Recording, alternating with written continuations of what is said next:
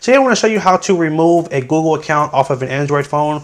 The process will vary slightly based on which Android phone you have, but I'm going to just give you a general framework of where to go and what to do to remove a Google account off of an Android phone.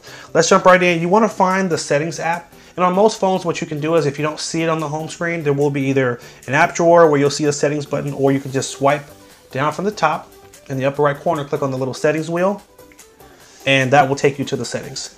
Now, a lot of the newer phones will have a search option in the settings, so you don't even have to really know where to find it. Just look for the magnifying glass at the top of the screen, tap on that, and this will allow you to directly just search right for what you want. Type in accounts,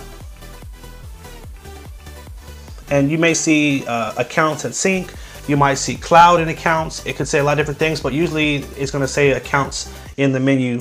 We're going to tap on that, and this is going to show us all the accounts that are on the phone. Now, right now, this phone only has one Google account, so it's going to be really easy.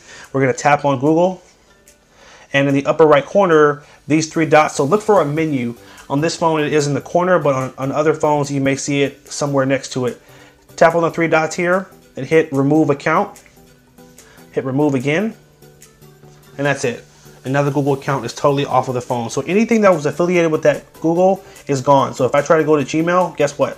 I'm not going to see any emails.